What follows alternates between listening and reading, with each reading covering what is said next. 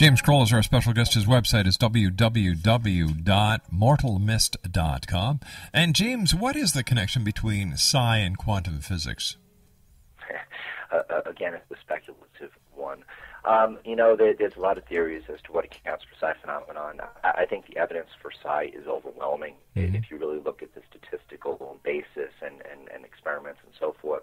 There's a lot of speculation. Certainly, the one that jives with me the best is the notion of a multiverse. It's pretty clear when you dig into quantum physics that there is this connection between consciousness and matter. There are those who speculate that human consciousness basically forks off different universes. I know that sounds like a rather profound concept. It's not my own. Many excellent quantum physicists believe the same thing. Interestingly, if you believe the notion that consciousness forks off multiverses or copies of the universe that you're a part of, and you sort of stick with one of them, if you will, it's interesting because the way I've actually modeled this dream psi experiment is to say, well, what if you left out those cards at a particular point in time, some sequence of events forked off a different universe? Mm-hmm. What if the dreaming mind is a projection into that universe? You'd be extracting information from that space without turning over the cards in your real world. It's sort of beyond the scope of what we could talk about on the radio. There's a number of sketches and conjectures I have on the website that kind of speak to that hypothesis.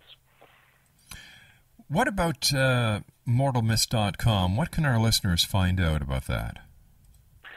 Mortal Mist was started up about 2 years ago. There's plenty of other lucid dreaming sites on the Internet, sites that boast 10, 20,000 members. Mortal Mist is a very small, very intimate site. Right now we have about 400 members or so. It's been up and running for about 2 years. I would call it more of a mature. It's very comprehensive, very easy to sort of acclimate yourself and get some help from some more experienced lucid dreamers. The thing I would offer to your listeners is that I'm sort of heading up what we call the Research Guild, where we're proposing a number of scientific experiments that leverage lucid dreaming for the purpose of science.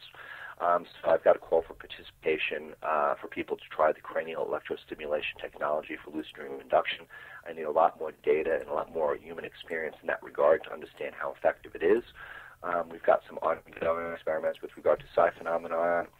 I've got some conjectures of my own, and again, these are not my own conjectures, but there are certainly people who believe that dreamers or astral voyagers are connected to ghosts in some sense. I don't think it's radically far-fetched, but the question becomes, if in fact ghosts are astral voyagers or lucid dreamers, how do you detect them? And again, if you can basically induce a lucid dream where you start in real life, if you will, well, then the notion of detecting an electromagnetic field, the notion of detecting negative or positive ions in relation to the astral projector or the lucid dreamer interacting with the real world, it becomes implementable. It's a provocative question and one that we're sort of just starting to dig into. Dr. Kroll, I want to thank you so much for joining us tonight. It's been a great pleasure talking to you and getting a better insight into what lucid dreaming is. I wish you much success, and if there's anything we can do to help you with your experimentation, or if you need to get a message out there, please let us know. We'll be glad to have you back on at any time. Oh, my pleasure, Robin. Thank you very much for having me. Good night, Doctor. Dr. James Kroll, Exonation, www.mortalmist.com. I'll be back on the other side of this commercial break with the news as the X Zone continues live and around the world from our studios in beautiful, sunny, and warm Hamilton, Ontario, Canada. Don't go away.